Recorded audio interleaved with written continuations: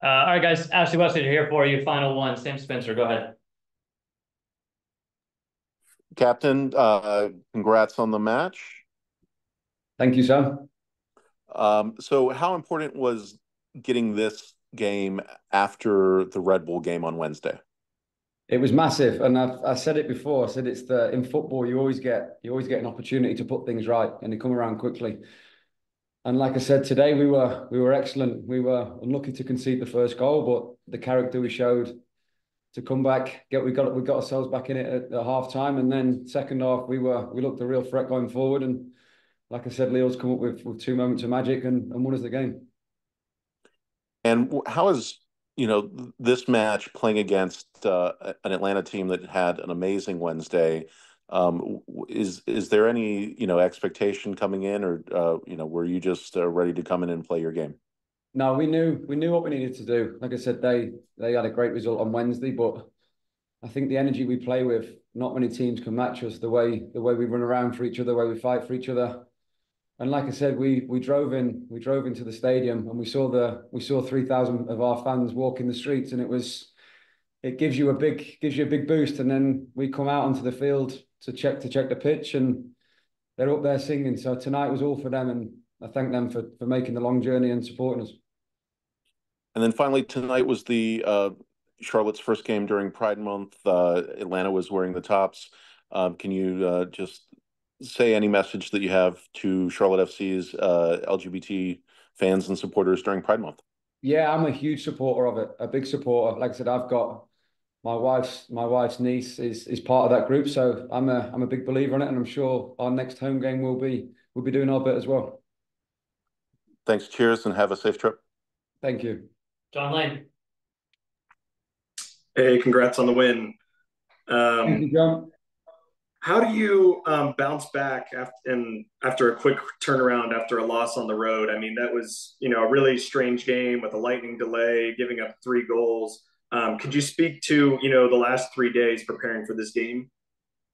It was well, we thought the performance was very good on Wednesday night. Like I said, we created probably our best opportunities to score goals.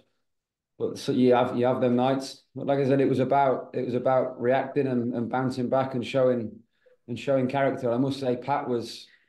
I don't know if you saw the penalty the other night for Pat. He almost broke his ankle, and for him to put his body on the line today, he was incredible. He's not trained for 2 days. The physios have worked their magic, and like I said, he put in a performance that you wouldn't know he had anything wrong with him. So it just shows what the character we've got in this group. And like I said, testament to him. That's what being a footballer is all about. And he led the line incredible again tonight. Yeah, and I saw a stat today during the game that it looks like you've covered the second most distance in the league so far in games. I'm just wondering how you're feeling, and is there any part of you that's looking forward to this bit of an extended break? I'm ready for this break. Yeah, but I think it can almost break your momentum. I love playing midweek games. It gives you I hate training, so it gives you the momentum of playing games. You get into a rhythm, and once you're in that rhythm, it's hard to stop. Well, but I'm looking forward to the break. I'm sure we'll certainly as a group of lads will enjoy this victory, and we'll enjoy the break, and then after that we'll get back to hard work again. Yeah. And last one for me. I mentioned this to Dean earlier. I know away days are very different here in the MLS than they are back home. But what did it mean? I know you spoke a little bit about this to Sam's question. What did it mean just to have support on the road? Over 2,000 people, I think. I'm sure it was a little bit louder than some other road games.